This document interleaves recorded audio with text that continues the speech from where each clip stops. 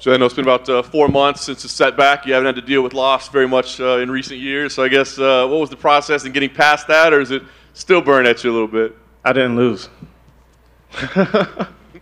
I watched the fight a few times, and based off of judging criteria, I won the fight. Damage, octagon control, aggression, I won.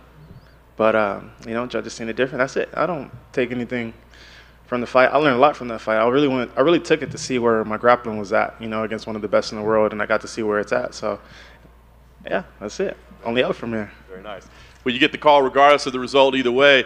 International Fight Week, pay-per-view main card. I mean, does that show something about the way the company feels about you and the confidence they have in you to put you in a position like that? I've been in this position a couple of times now, so it feels good. The company's getting behind me, and I'm gonna keep doing my job. The matchup itself supposed to happen before, one that excites you stylistically? Yeah, Dan's a vet. I've watched him for a long time. It's gonna be an honor to fight him, and yeah, the style, it excites me.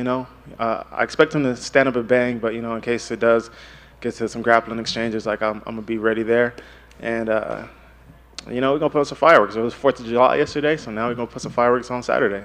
Nice. Lastly, for me, on paper it looks like an all-action fight, but it's a meaningful fight too. I mean, you guys are both in the rankings, right next to each other. So you thinking about where this puts you? I know you just had the controversial decision the last time out, but are you thinking about, hey, maybe I go top 5 after this, something along that? I'm definitely looking towards the top 5 after this one. I think they just put somebody else in number 10, so I'm like, whatever, he can have it. I win this fight, I'm looking at top 5. Whoever wants to let me in, let me in. Jalin, right here. When the fight with Dan fell apart last time, you had said you weren't super keen on rebooking it. You'd rather go train with his team in New Zealand because you like Izzy and stuff. What was, when it got offered, was any part of you like, damn, I don't really want to do this? Yeah.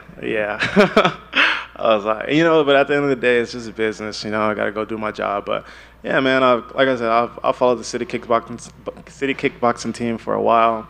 I watched Izzy before he even got into the UFC.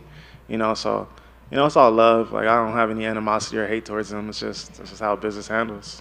Given that familiarity, I mean, do you see like stuff in Dan's game that gym maybe implements in like all its fighters that you've been able to pick up from the previous fights? No, I feel like they all have individual styles. I don't feel like it's like a gym that has one set style. I feel like Eugene does a good job of like amplifying each individual fighter's styles, and yeah, I mean, they all have grit. They're all tough. They all come to fight. There's a video clip going around on the internet of some prank gone wrong with you on the strip. What exactly happened there? I wouldn't say it went wrong. I would have said it went exactly how it was supposed to go. What exactly happened there? He said something, and I grabbed him. And lucky it was fight week, or I probably would have threw some hands, but it's okay. I saw on your Instagram it looked like you did some training with Hamzat. How was that? Man, that was crazy. Hamzat's good. Hamzat is legit. I learned a lot from that dude in the couple sessions we had. So he's a cool dude. He's a strong fighter, great grappling, good striking too. Like, I'm like, man, he's dope. Hamzat's dope. So yeah. Did you go out there specifically to train with him, or did you just kind of cross paths? We just crossed paths. I didn't even think he was going to be there. We already had booked the trip to go out there before the fight even got booked. And, ended up seeing him, training with him a couple of times. That was it. We've always heard, like, these legends of him in camp, like just the intensity and the cardio that he brings. But what was it like to see that firsthand, or just be on the other end of it when you're training?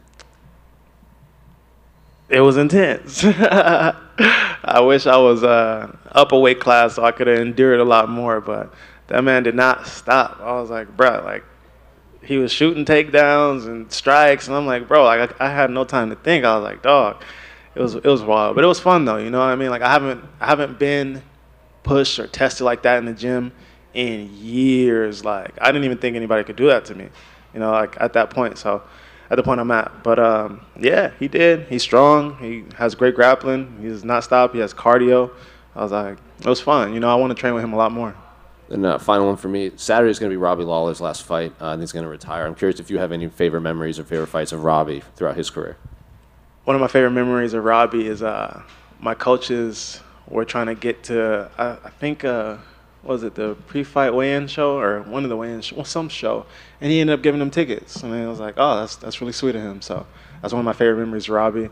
And then I can't forget when he fought Carlos Condit, because I trained with Carlos for that fight, and I thought Carlos won, but then looking back, I'm like, it was still a close fight, you know.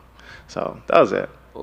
That fight specifically, it seems like a lot of fighters always look at the Rory fight as their favorite fight, and not a lot of people bring up that Condit fight.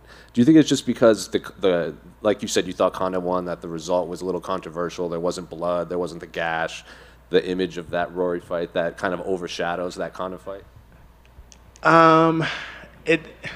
The reason why I feel like it's overlooked, like you're saying, is you know, it was volume versus damage. You know, volume versus big strikes, you know, so it goes hand in hand depending on how you look. But I trained with Carlos, you know, for that camp, so I was like, that's my boy. I wanted him to win.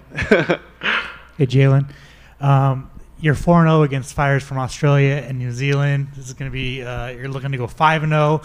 You beat Dan Hooker, like, you're going to fight Robert Whittaker next? Like you're running out of options. Yeah, I am. After that, it's done. We put it down the hatchet. That's it. It's over. I mean, what's up? You just don't like Australia and New Zealand, or? Dude, it's so funny because it's not even like that, yo. Like, I grew up watching Steve Irwin. He was my favorite. Like, I've always wanted to go to Australia. Australia was the first international place I've been to. You know what I mean? Like, it just happened that way. Like, and it just keeps happening that way. It's just a business. It's a part of the journey. I don't have any vendetta against nobody. Like, you know. Awesome. Thanks, man. Thank you. Hey, Jalin, over here. Obviously, Dan's a pretty big name as well. Like, do you feel like if you go out there and get a finish, this is really going to kind of propel you up the rankings just because of sort of Dan's name value and who he's fought in the past? Ultimately, yes. That's exactly how I'm looking at this fight. You know, he's ranked under me, so I don't feel like it's gonna do much in terms of rankings. But you know, if I go in there, do my job, get the finish, make it look spectacular, you know, people are gonna be talking about me.